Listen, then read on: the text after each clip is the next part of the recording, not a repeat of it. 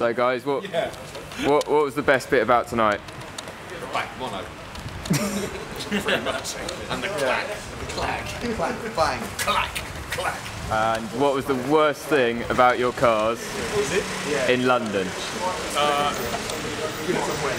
The worst thing about the cars, well, I think they're the perfect car for London, if you ask me.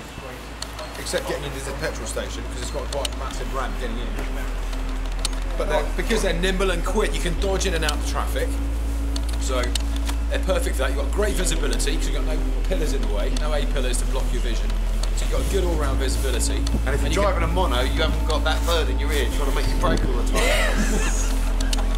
That's the best thing about it. Exactly. No whipping about. So I think we've uncovered something quite big tonight in the fact that you can take these cars around London and they're actually perfectly suited. They're better suited than normal cars for city traffic, if you ask me.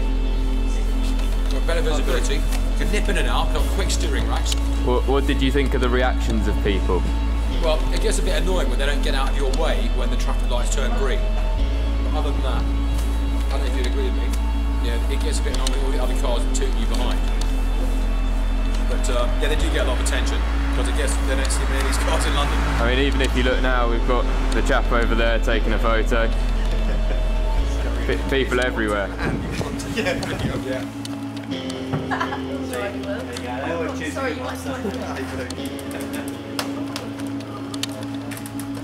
This is definitely going on YouTube.